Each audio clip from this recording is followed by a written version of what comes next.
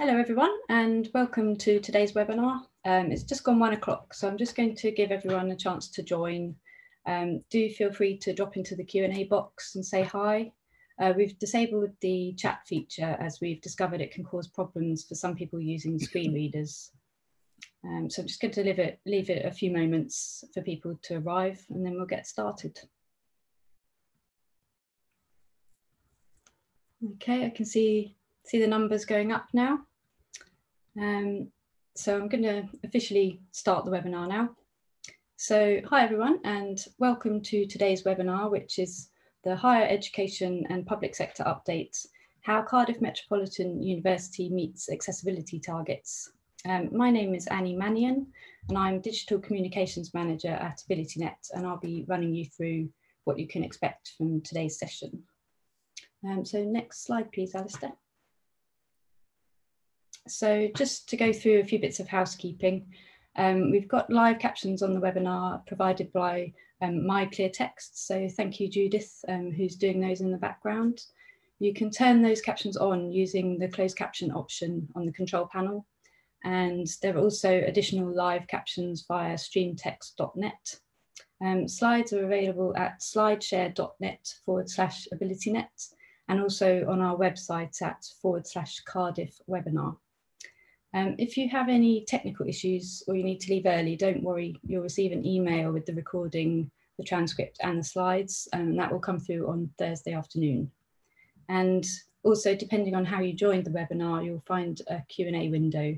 So if you want to ask the speakers any questions, do drop those into the Q&A area and we'll either address them later on or after today's session in a follow-up blog on the website. And then finally, we have a feedback page, which you'll be directed to at the end, which invites you to tell us about any future topics you'd like us to cover in our webinars. So yeah, do feel free to fill that in, that would be great. And then for those of you who aren't yet familiar with AbilityNet, we support people of any age, living with any disability or impairment to use technology to achieve their goals at home, at work and in education. And we do this by providing specialist advice, services, free information resources like this webinar, and I'll share a little bit more about our services at the end of the webinar as well. Okay, great. So today we're joined by Annie Horn, who is Learning Support Manager at Cardiff Metropolitan University, and she'll be chatting with Alistair McNaught of McNaught Consultancy. And she's going to be sharing how she helped identify accessibility needs and make changes to the university's processes and procedures to meet the public sector body's accessibility regulations deadline in September last year. And then AbilityNet's Service Delivery Director, Amy Lowe, will also provide an update on those regulations. And later on, we'll also share some information about our new dedicated training course for HE and FE professionals, which is how to deliver and sustain accessible digital learning, which is coming up on the 17th of March. So just before Amy kicks off today's webinar content, I'm just going to start with a poll. So we're starting to hear from a growing number of people who've been monitored as part of the regulations. So we wanted to do a poll on people's readiness. So I'm just going to launch the poll now. So please could you tell us, how prepared do you feel for if you were selected for monitoring by Government Digital Service, which is GDS? Are you very confident? We have really embedded this into our practices now and we're striving for ongoing excellence. Are you quite confident? We had an audit and got our statements published in time for the deadline. Are you not that confident? We did some work, but we're not sure how joined up across the institution it was. Or number 4, are you really concerned that there would be significant issues found? So depending on how you joined the webinar, you may find you can't see the poll, but you can respond in the Q&A panel. So I'll just leave it a few more moments for anyone who'd like to vote. Just over half of you have voted so far, so I'll just leave it a bit longer. Okay, I'm going to end the poll now and share the results. So we've got nobody is very confident unfortunately, we've really embedded this into our practices now and are striving for ongoing excellence. The next one is quite confident. We had an audit and got our statements published in time for the deadline. That's 32% of you said that. Not that confident is the biggest chunk of you, which is 57%. We did some work, but we're not sure how joined up and across the institution it was. And then 12% of you say we're really concerned that there'd be significant issues found. So I'm going to stop sharing the poll now. And I'm going to hand over to Amy, who's going to share some further information about the GDS monitoring results now. So over to you, Amy. Thanks, Annie. Good afternoon, everyone. So I'm just going to do a very quick 5 minutes on the regulations before we hear from Annie and Alistair. So we caught up with the monitoring team at GDS, who've been very busy running both automated and manual checks on a wide range of public sector organisations. And we've also, as Annie mentioned, been talking to various people who've been subject to the monitoring process. So whilst GDS haven't checked a site with no issues so far, they have come close. And from their perspective, the feedback on what tends to determine whether someone's going to come through the monitoring really well tends to include that, you know, those that have embedded accessibility in their processes are doing better. So in all processes, and also those who are doing regular routine checks. They mentioned, you know, the initial checks that they're running are not as in-depth as a full audit would discover. So their comment was that in the main, it should be possible through regular checks for organisations to get to these before they do. They did say that those that are using external specialist support services are doing well, and having a third party to help is a good investment if you can manage to find the budget. But if you can't, then definitely build in doing those checks yourself. And another positive was people who'd got ahead of the game, focusing on getting sites such as intranets and third-party sites sorted out. So going on to the next slide and looking at the pitfalls, people who perhaps have done less well in the monitoring might fit some of these categories. Obviously, those where the regulations hadn't been on their radar would understandably have been more likely to have a lot of issues uncovered. Another sort of group that were falling foul a bit were maybe people who'd got themselves organised quite early on when the regulations came out, but had seen it as a one shot to meet the deadline, and perhaps now have fallen back in standards since they closed the project. Again, those that don't have an ongoing built-in process to maintain good accessibility are now having out-of-date accessibility statements or new content that's inaccessible, things like cookie banners and new PDFs and such like. And obviously for those who are only just getting around to internal systems and intranets, often work still needs to be done to make sure their outsourced websites and services are to the same standard. So we've got another deadline coming up in June. It's going to be when mobile apps come into scope. So obviously, if you do have any apps that are developed in-house, do make sure they've been checked and tested ahead of the June deadline and have got a compliance statement published for them. You know, in the main, public sector organisations might tend more towards contracting or outsourcing for apps. So pulling together the long list of any apps that you're using and making sure that you're working through those. Where it's third-party apps, do start the process of talking to suppliers if you haven't already, to check how accessible the apps are and what can be done to fix them, and get that statement published by the 23rd of June. Okay, So I'll hand over to Alistair and Annie Horn. Thank you very much, Amy. So we've got a series of questions that we've prepared, and we kind of had a bit of debate about how we're going to present this, because we want it to be about the conversation rather than, you know, big question on the screen all the time. But we did feel that there was value in introducing the question just momentarily, and then I'll stop the screen share for a minute so that it's Annie and me having the conversation that we can see. So I'd like to introduce Annie. Annie, your chance to wave and say hello. And we're going to hear a lot about the work that Annie and her colleagues have done. And the starting point that I wanted to kick off with, and we may well have sub-questions coming from this, and you hopefully will have questions that you want to put into the Q&A chat, the Q&A pane. But I wanted to start with the students, because that's ultimately what accessibility is about. So can you tell us about your students and the range of sort of challenges that a typical student would face? Sure. So Cardiff Met is a relatively small university. We've got about 12,000 students spread across just 2 campuses. But within that, we offer quite a range of course types.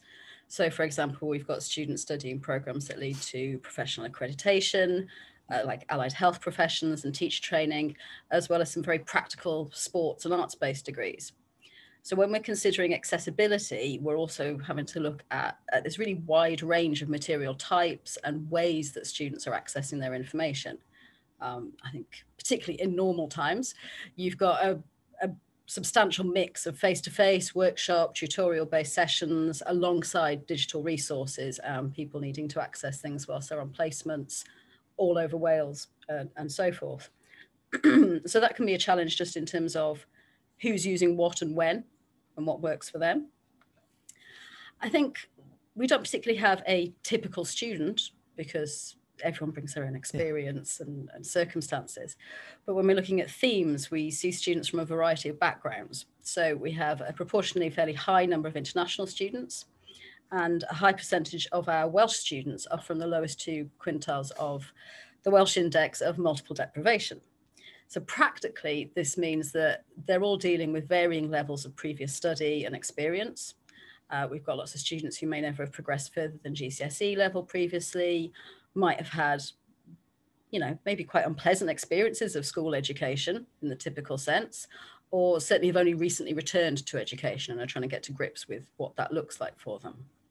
So what's interesting to me from what you're saying so far, it seems as if actually accessibility is part of this bigger widening participation, internationalization, the whole gamut of inclusion. How do you see those fitting together? Well, absolutely. I think it's all about how people feel included in the environment that they're working in. And part of that is being able to just even find things and know who to speak to. So I suppose sort of relevant to this is that there's a project alongside our digital accessibility focus project that's being conducted by my colleague, Kerry Morris. And that's looking at our NSS scores amongst students with specific learning difficulties. And it generated some really useful data on our disclosure rates and differing satisfaction rates between students who are disclosing, who aren't. And what we found is that our neurodiverse learners report lower satisfaction levels than either our non-disabled learners or those with another disability. So we feel like that's really feeding into our accessibility and inclusion work around, well, why is that? You know, what do we do to address it? You know, and I know that we're going to go on and talk about our student services, particularly in a minute, but I think it's relevant here that a key challenge is where lots of our students are coming from non-traditional learning backgrounds. They potentially haven't gained much insight into how any diagnosis can affect their studies, what support works, how they learn best. So they might not be aware of what they're actually wanting from the environment they're trying to access.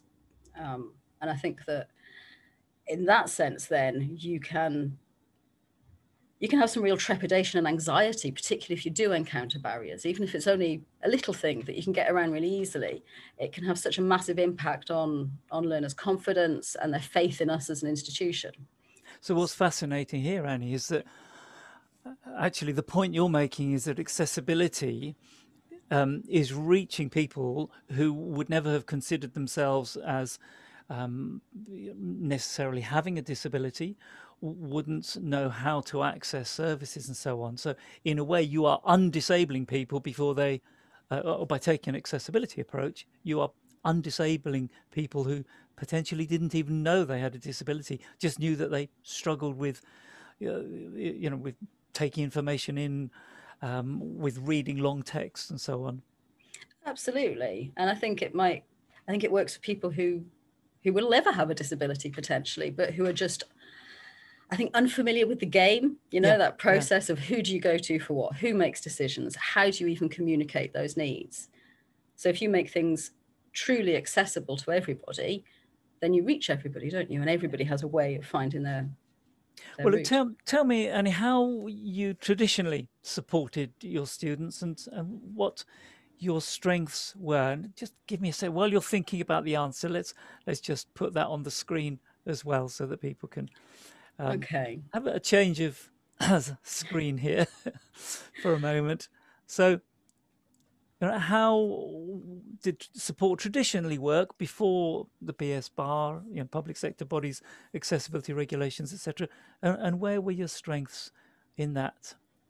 Okay, well, I think like a lot of institutions, we have a great student services team, and that includes wellbeing advisory services, my team, learning support, and that focuses very much on providing support to students who've disclosed a disability or those that might be seeking a diagnosis.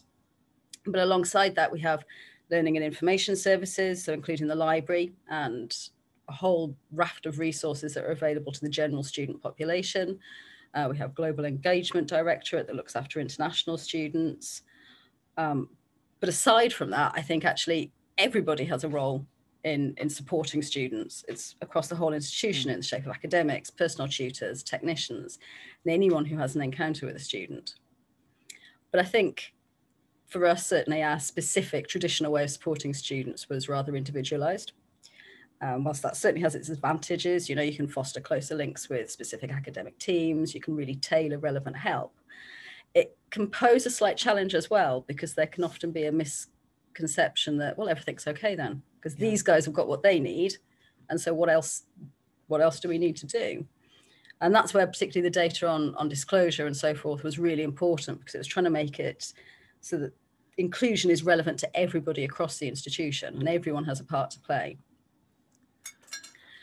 I'm trying to think a little bit more about specific support functions. I mean, I think like everyone else, disabled students allowance is key to providing support, not just in terms of funding, but I find that the regulations are are structured in such a way that it frames how you deliver support as well.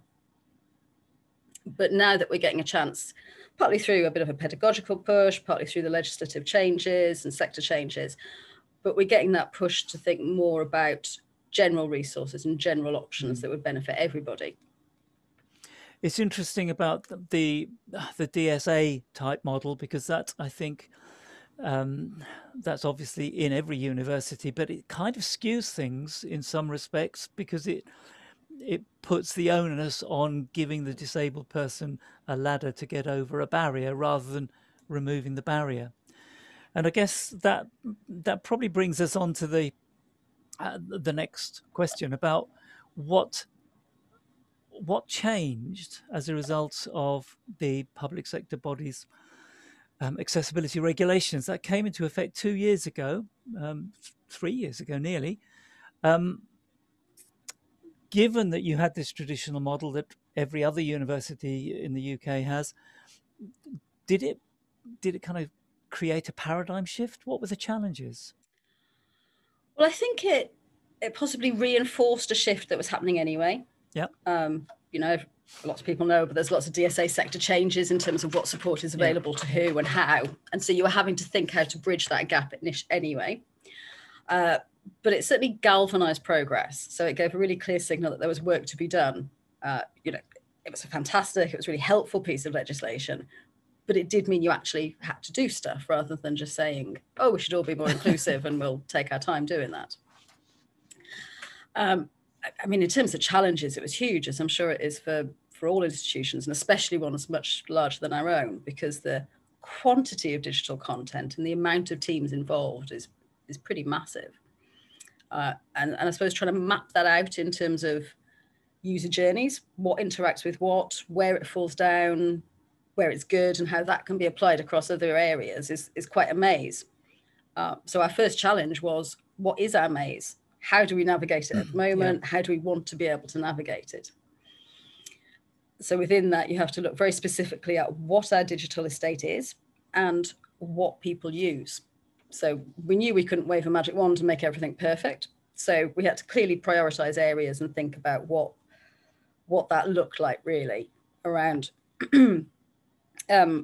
who uses things and to what extent they're using them. So for example, we know that our external website is a key source of information for both current and prospective students. So that was kind of a clear one. And we also knew that our internal staff and student sites were being revamped. So it gave us an opportunity to create some really nice examples of good practice and be able to signpost people to those when we were offering guidance about how to develop their work. Were there impacts on staff? Because in many organisations you have almost a territoriality builds up around areas of expertise. And I guess the public sector bodies, accessibility regulations, that is a mouthful. That put the cat among the pigeons, because suddenly, does this belong to the disability support team because they deal with disability issues? Does it belong to the technical team because they understand what the technical standards are? Were there any issues there, and what were how did it play out with staff? So I think absolutely there was a challenge, and I think it was twofold, both in terms of who was going to be doing work on the project as well as how to engage people. And I suppose it would help actually if I kind of explain a bit more about who this mythical we is that I keep referring to. So we didn't have any specific staff or roles allocated to this work.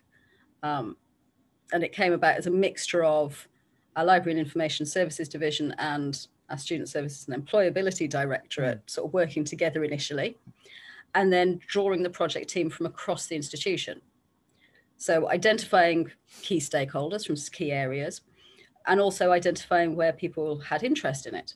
So for example, we've got a recent School of Technologies, and we knew that some of the academic staff within that would have key expertise that could help with it.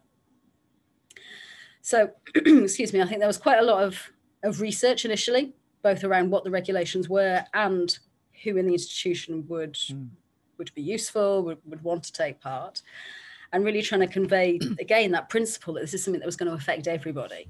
Yeah. So if you can get on board with it now, it gives you a chance to push shape it in the way that you want it to. Yeah, exactly. One of the first things that sorry, were you going to make another point there? No, it's fine. It's fine. Okay. So one of the first things you said a moment ago was about mapping out the size and the scale of the issue. So I know for a lot of organisations, a starting point for that is probably here. Get a technical audit done, find out what the issues are, and you had a technical audit done. And in what sort of ways did that move you forward? Well, that was really interesting for us because it was scheduled right at the start of the first lockdown. So suddenly everyone's trying to get used to remote working. Our IT team in particular were extraordinarily busy trying to sort things. And then here we are saying, oh, hi, can we have IT access across the board for 2 external users, please? So actually, in fairness to that team, they were great and they really helped us get access to as much as we could. But what happened is that it ended up being myself and the project manager, Sarah Williams, basically sharing our screen for hours while the technical audit was being done and clicking the right buttons when we had to. And whilst that might have seemed a little bit daunting or dry at first, it was incredibly useful because I'm not from a typical technical background, so I don't know the ins and outs of coding and so forth. But having that insight into the nitty gritty of how the audit works and how things can be embedded into platforms and the impact that has on screen was fantastic. And then I think that meant that we could bridge the gap better when we were taking the findings out and explaining it to teams and then trying to enhance auditing across the university. It certainly humanizes it, doesn't it? When you see somebody demonstrating a screen reader user attempting to do something that appears to be really simple and it's just impossible. Totally. And seeing the bits behind it all. So saying, oh, this tiny little bit of code will actually make this huge difference. And you think, oh, well, that's quite an easy fix. We can do that bit. But then sometimes you might look at others and think, oh, this is much bigger than I thought it would be. Yeah. We need to plan for that. And I found that really useful. And what was the kind of fallout from that in terms of looking at the technical? Was that something where you had to engage external people, or did you have internal skill sets that you tried to grow? Well, I think a bit of both, really. I mean, obviously, we worked with yourselves and Amy around the technical audit and having that done for a sample of our work. Yeah. But then having seen the process that it went through, I think it helped shape the idea that we need to deliver some really dedicated, specific training to people who are going to go forward and audit their work. So we accessed that, and we worked with you guys on that as well. And within it, I think the traffic light system was what was most useful. Do you want to say a little bit about that? Yeah, sure. So the traffic light system is basically, as you go through each check and measure, you get a score, and that gives you a red, green, or an amber code in terms of non-compliant, partially compliant, fully compliant. And that was just such a driver for so many things, for getting staff engagement with saying, look, this is how you're doing at the moment. Wow, this bit of work is really, really great. Let's try and spread that across to these other areas. And also perhaps to getting a little bit more buy-in from senior management, because I appreciate that they are presented with requests all the time. But if you give them a table with a load of red boxes and not many green and say, this is how we're meeting legislation, you tend to get a bit more attention than if you send them reams and reams of text. I think it, sorry. Yeah, no, that's interesting. The traffic lights bit is really important because I've seen the AbilityNet reports and they're very detailed. But one of the things that I've worked with a number of clients who sometimes say, oh, we do our own auditing, and they bring up something from, I don't know, Site Improve or Wave or any of these many tools. And they've got this list, hundreds and hundreds of things, and they look at it and say, I have no idea what any of this means or where to begin. What was the value of the report you got from AbilityNet in that respect? Did it help you to prioritize, saying, okay, we've got 100 things to do, but actually these are the key ones? Was there a sense for you of those? Totally. So I think being able to see it across the sample as a whole, so you can identify where there are common themes, and then that's certainly helpful for prioritizing and so forth. And I think being able to share that across the teams then, and then people can decide, well, I'll work on this and you work on that. So it simplifies things, and in a way it makes it more accessible, strangely enough. Yeah. You can pick out the bits that you need. Yeah, there may be 30 issues, of which 3 are critical issues and would really stop someone, and maybe 10 are annoying for a user, but they're not a game stopper. So totally. And what people could do on their platforms within their own teams. Yeah. Who can change these things? You know, if we know that it's a central issue with this platform, then you can kind of push that over there. And so then you're talking to people about the stuff that really matters to them. Let's talk a little bit more about the stuff that really matters to them, because quite often people think of audits only in the sense of, you know, it's a technical thing. I outsource it to somebody comes in, looks at it, and then I outsource it again internally to the 3 people in the organization that understand what technical, you know, what the technical coding is and what the standards are. And that's only an element, because as you say, lots of different people have lots of different roles to play. So you were keen to commission, in addition to the audit, again, let me share my screen, because you also commissioned the student journey audits, where it wasn't looking at coding and it wasn't looking at compliance in that way. It was looking at the experience. as the student goes through the journeys. And you selected several journeys, like study skills support, library was part of that, a prospective student that's coming to look at the university. You looked at a sort of student journey through disability support. You gave some examples of, this is the kind of thing that they might look at.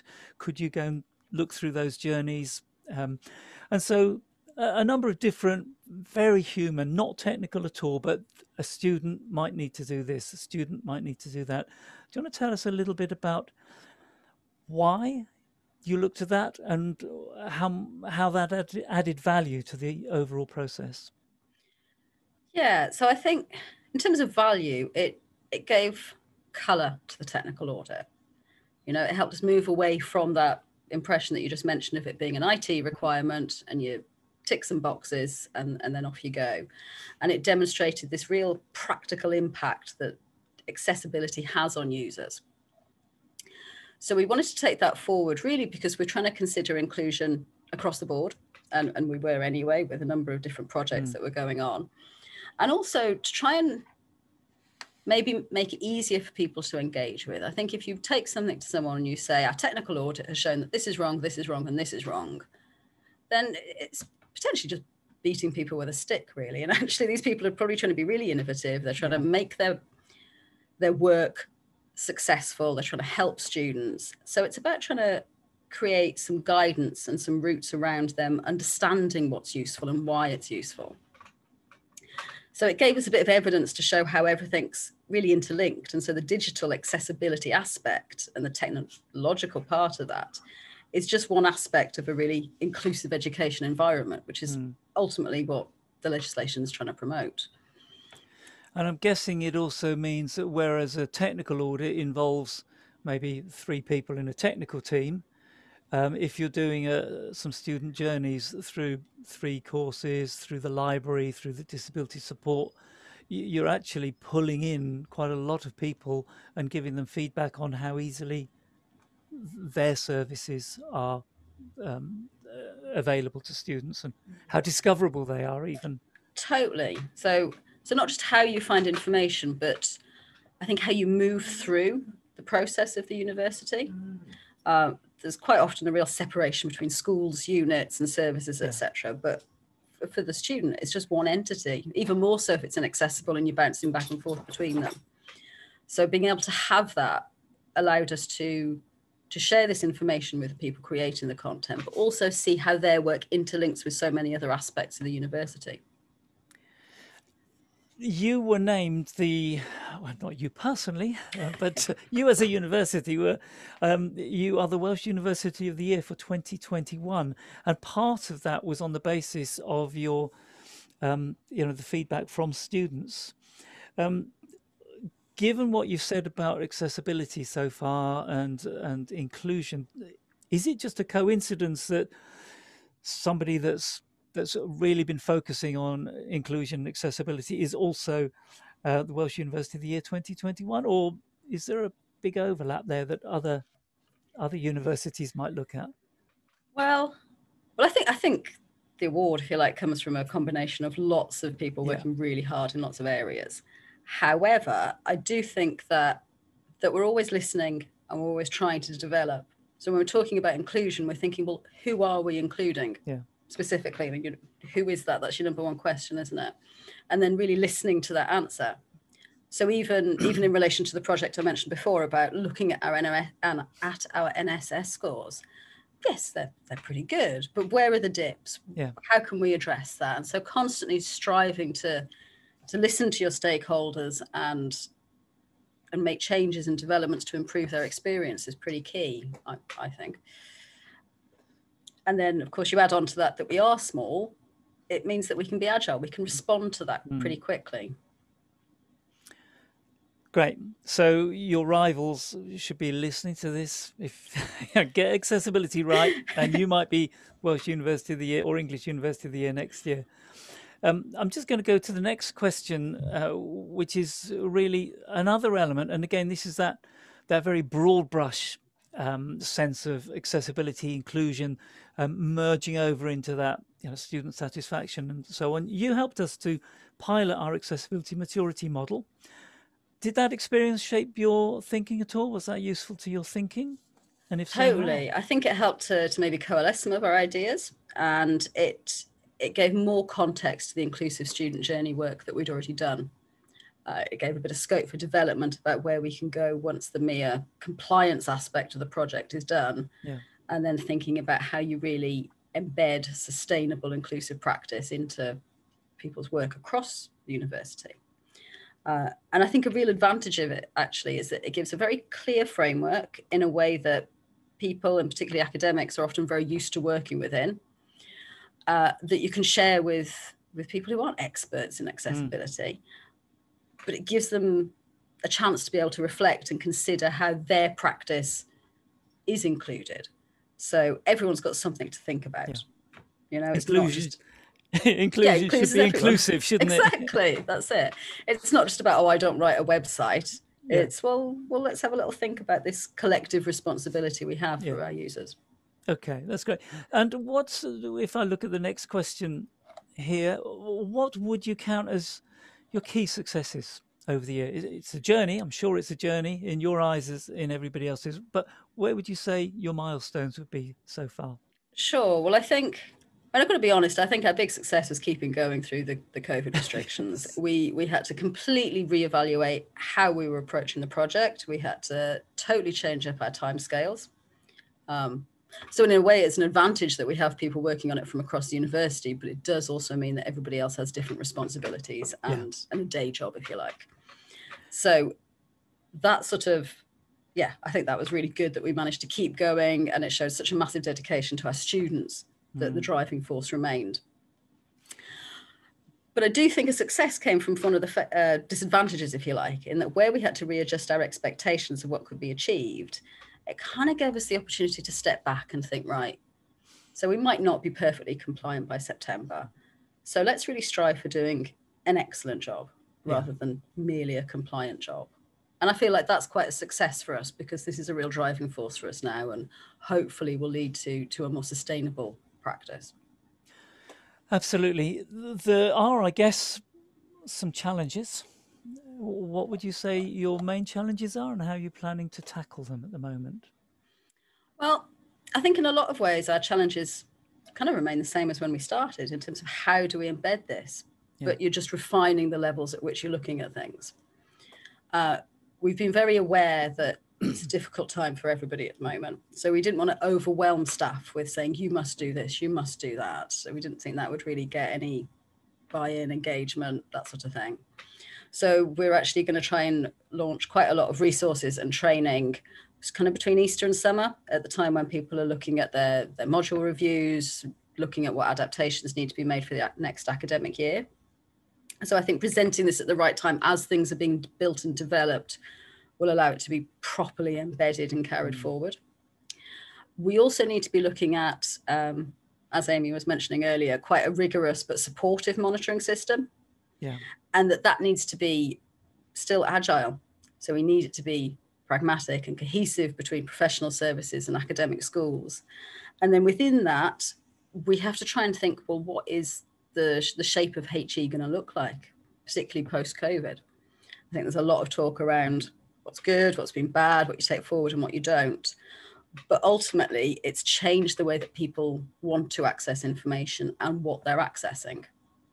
So I think we have to try and keep on our toes a little bit, really, in terms of saying, oh, well, where have these changes occurred? What does that mean in terms of what we need to provide to people and how they're creating that content? And I guess one of the challenges moving forward is that, you know, the training, you talk about the training, and I think training is really important, fundamentally important, but it has to be targeted. It has to be role-based. So the training you give to a media department is quite possibly very, very different from the training you give to your nursing folk, who have a lot of kind of STEM-related content with its own challenges. Absolutely. But then I suppose the flip side of that is that you also don't want to lose sight of it being a collective effort. Yeah. So what I say this, what we're trying to do is we're trying to create resources that are in the same place. So no matter what team you're in, you go into one place to find things. And then that just creates a bit of awareness. You're just within that entire atmosphere, aren't you, of, oh gosh, these guys are looking at that, and that seems vaguely interesting because I saw something about this that might be relevant, and you can dip in and out as you need to, as well as having those very quick, I just need to check how to do this aspect of things. Yeah. Well, it's something that I'm sure every university is going to be looking at, and there's a real value, you know, things like the digital accessibility regulations, JISC mail list, and the community of practice that's built up on the JISC team site. They're really good for that.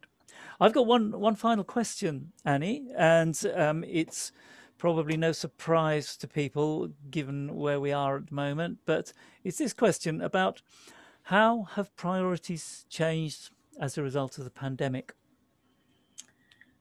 Well, I think I sort of already mentioned a little bit about how we took some time to reflect and to think, how can we move this forward? I suppose some of our priorities are, we have to listen a bit more.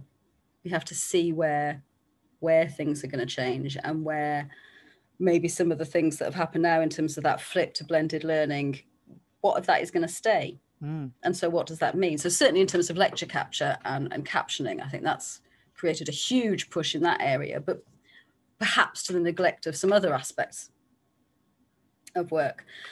So I think for us, what we need to do is prioritize listening to our students. How have you found this last academic year?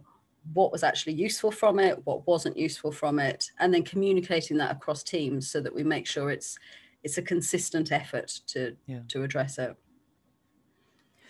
Annie, thank you very much. I think I'm probably joined by another 150 people in the participant pane there who say that's just fascinating. It's been really interesting, and thank you for being so open and honest about what is a really tricky problem for everybody to handle. So thank you very much, Annie. That's excellent. And well done on Welsh University of the Year. Thank you.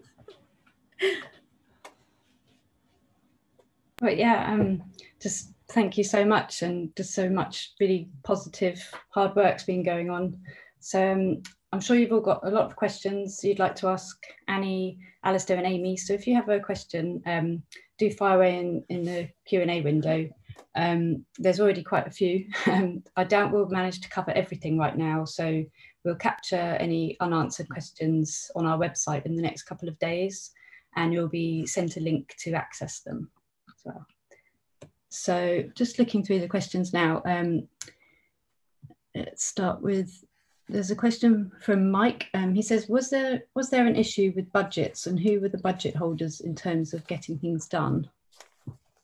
So we had our project work commissioned, if you like, through a committee within the university, and we had an allocated budget within that.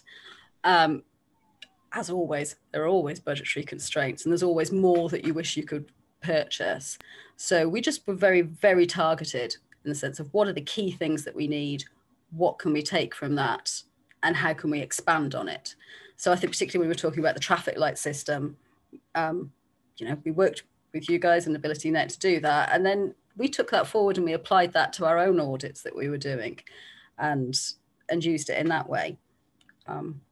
So yes, that's how we sort of got around the budgetary issues, I suppose, is being really focused and then trying to take bits and apply it across the board once we felt confident with a specific way of doing stuff.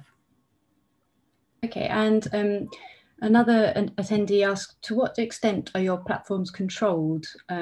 Are your websites, VLEs, a free-for-all where people can do what they want, or is there more control around what people can or can't do on those platforms?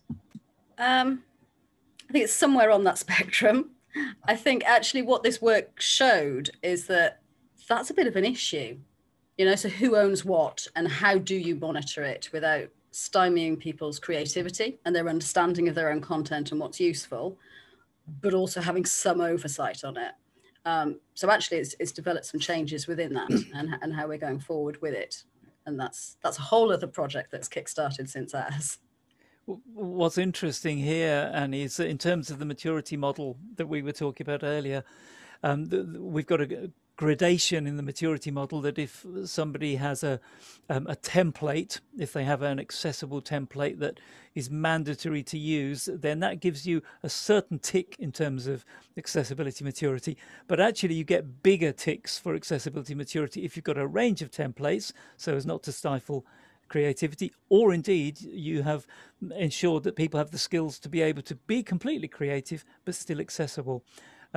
Because there is always that tension between giving people ownership and giving people the rules they need to be able to use the ownership in a responsible way. Absolutely, I agree. I think that it's very helpful for people to have templates and guidance, but ultimately they need to have the knowledge of why that's there and why they're being asked to do things in a certain way. We've got a question from Katie Hugie, who was actually a previous speaker on one of our HE Public Sector Update webinars. And she said, thank you for a wonderful discussion. I've been asked about the accessibility traffic light score system recently from a key stakeholder. They let me know that there used to be an accessibility traffic light scoring system years ago, and asked, is it still used? So is the traffic light scoring consistent and recognised across third-party technical auditors, or is there a standard that we can refer to? Shall I take that one? So WCAG doesn't have traffic lighting built in, so the guidelines and success criteria are pass or fail, but most auditing organisations will, as Annie said in her talk, try and help organisations to prioritise their issues. At AbilityNet, our traffic lighting, which I think Annie kind of went through to some degree, it is, or it might have been Alistair, but the red is something that is a real showstopper that's going to prevent someone from being able to execute the task they're trying to execute. Amber would be something that's highly problematic and should be addressed, whereas sorry, high, medium and low, we categorise them into in our full audits. So, and then there are the nice to haves. With the traffic lighting that we used to train Cardiff's auditors, you have green for a page that has no issues, amber for one that has a certain number of issues, and then red where there's serious issues to address. There's another question from Samantha. Did you have lots of PDFs on your website, and how did you tackle moving this content to HTML, for example? I think that's probably a work in progress. I've got to be honest. There's the issues posed by COVID and everybody having to suddenly adapt what they were doing was an advantage and a disadvantage. Where people were rewriting things that they were using straight away. That was a good prompt for them to look at that there and then. But some of our more historical stuff that we would need to go through, and that's still a work in progress in terms of reviewing that and having the time to be able to help people do that. There are also some issues with PDFs in respect of if they are your own, if they're in your own ownership, their dissertations, etc., then that's one thing. It's very easy for you to kind of get those bulk transformed into HTML or any more accessible content. The problem is that most of the PDFs a student would use would be perhaps journal articles, ebooks, etc., where you won't necessarily have the copyright to do the transformation. So you end up stuck between two laws. The accessibility regs mean they all have to be made accessible to everyone, and the copyright regs mean they can only be made accessible to a disabled person. And we've had some specific guidance from Government Digital Services saying that in that circumstance, they can't advise you to break the law by overriding the copyright legislation. So they would advise you to use the disproportionate burden derogation for third-party content that you haven't got the intellectual property rights to be able to change on bulk for everyone. But a good practice where you can adapt is to move to HTML wherever possible, isn't it? Definitely. Sorry, go on, Annie. Or EPUB. Don't forget EPUB. A question for all of you, I think. The public sector body's accessibility regulations legislation 2018 links to the Equality Act 2010, but is there any other important legislation that would be useful to know about linked to this topic? Well, I would probably go back to the point I made just now. There is that rather uncomfortable fit between I think it's the 2014 Copyright and Performances legislation that does allow you to take any third-party content, books, journals, etc., and make an accessible version for a disabled person. You don't need to go back to the publisher for that. You can do that under section 31B, I think, of that legislation. But it only allows you to do that for a disabled person. I think beyond that, Caroline, I think the key things that you need to know are within the public sector legislation, which is focused on making everything accessible. The onus is on the creator to make it accessible. And then there's the Equality Act and the Disability Discrimination Act, which has kind of been absorbed in the Equality Act, where the focus is on if something isn't accessible, the disabled person has a right to have a reasonable adjustment. Between those two, I think, and the copyright bit in the middle, I think it covers most of it. Amy or Annie, do you have any other things to add to that I've missed? No, I think you've covered it, and certainly with the public sector regulations, it was, a groundbreaking moment where it helped the Equality Act to get much sharper teeth in terms of, not making an accessible format is then interpreted to being a failure to make a reasonable adjustment, and so would come under discrimination. So yeah. I think that was very positive move forward for disabled people's rights in the digital world. Absolutely. Another question for Annie. Did the relationship between the Technology Enhanced Learning Department and the Accessibility Department change or develop during the transformation? And if yes, then how? So I don't think we have those specific departments, and so what we were doing is we were working with people from within our library and information services, so that includes IT, student services, and quality enhancement directorate, who look at sort of teaching practice and pedagogical good practice within that. And I think it kind of brought it closer together in a way. Everybody could see where each other's fields were relevant, and then identify ways to actually work together. I think there's often this idea of, we should all work well together, and I'm sure we should collaborate somewhere, but trying to find that particular where can be challenging. So this just gave this great route for us, and I think we both learned from each other about, what people's priorities are and what's useful for them. And then that meant that you could incorporate it in the overall project. And a number of other projects are sort of taking off, not necessarily off the back of this, but alongside it as a result of a bunch of other things. And again, that's that collaboration across teams and seeing that maybe, IT, who you wouldn't necessarily think are relevant to pedagogical practice, perhaps that's where they can feed in with some ideas that they've got, and vice versa. Okay, we've got a few more questions left. How have you found captioning lectures, and what do you use? So again, that's managed by the QED department. I think it poses challenges.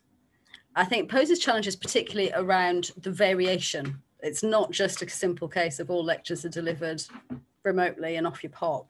So we've got this real difference, I suppose, between synchronous and asynchronous learning. And so our learning is either done live through team sessions, for example, and we can have, captions for that, and we can direct people in that way. And then we also have a lot of our, I suppose, maybe the more formal lectures, the traditional ones where you would sit and very much have information delivered to you. They're generally pre-recorded and available on our virtual learning environment through Panopto. And I think captioning with that is, to be honest, is a work in progress, because there's different ways that people are recording and there's different means that everyone's using. So trying to get that message out perhaps at a time when it's just very busy and people are reacting all the time. So yes, there's a variety of ways that we're using. Personally, when I'm looking at support for students, I quite like captioned or caption ed, which is what I call it, which I know isn't right, but it's caption ed to me. And I think that works pretty well. And trying to get that balance as well, so not only is it accurate, but you're not asking people to use a whole bunch of different things. So I think we're taking a bit of time to try and get something that's going to apply to everybody, and making use of existing tools in the meantime, if that answers your question. Okay, and Alistair, I know you talked about the accessibility maturity model, but there's somebody who isn't familiar with it yet, so I wondered if you wanted to explain that a little bit more. Yes, the accessibility maturity model for education. There's a link on the website, on the AbilityNet website, which we'll see if we can send out afterwards. This is a model that's been 10 to 12 years, I think, in the making from when it started. But I've been doing a lot of work with AbilityNet in the last 6 months or so, Amy, where we've taken what was a conceptual model 10 years ago and we've turned it into a very simple model, 5 stages in it, going from luck, with luck we won't it won't be noticed that we're not accessible, or we won't have anybody complain, through the stages like tokenism, standards, partnership is the very end one, ownership and then partnership. So a simple model that goes through those different stages, but we look at the organization, or you can look at yourself, it's a downloadable kind of top level model.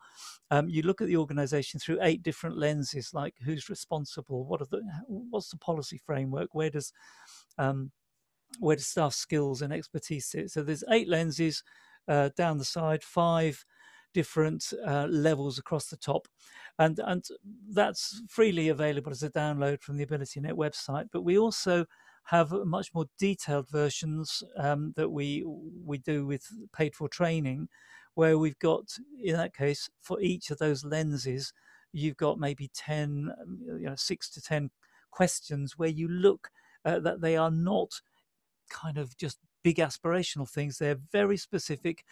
If you want to prove, your culture, then these are the things you'd look for. And so we have a list of question, the evidence you'd look for to find it. And it's a really effective way of people being able to plot how they're doing on different lenses, and have different perspectives of looking at their organization and allowing them in a way to then map. It gives you that very big sense of, we're doing really well on these bits, we're doing really badly on those bits, but we could easily change this to that by doing the thing that it says it needs in the evidence. So that's it basically. We've got one for institution level, and we've got a separate one that works at course and module level. And Amy, there's 17th. I think you've got a slide on that, haven't we? Perhaps we ought to get onto the slides and then we could show. Shall I do that? Sure. Yeah. I was just going to say, looking at the time, I think we'll have to end the questions there, but I know there are some unanswered questions and some people asking for links, so we will share those on the page that you'll be sent after the webinar on Thursday. So if you're okay to share the PowerPoint presentation again. Oh, sorry, I didn't realise I wasn't. I'd gone to the right slide. I just hadn't shared the presentation. There we go. Yeah, so here's one we prepared earlier, as they say on Blue Peter. Just a quick rundown of some of the services that have been discussed today. You can see a link there to our digital accessibility bundle that Cardiff made use of as part of their journey.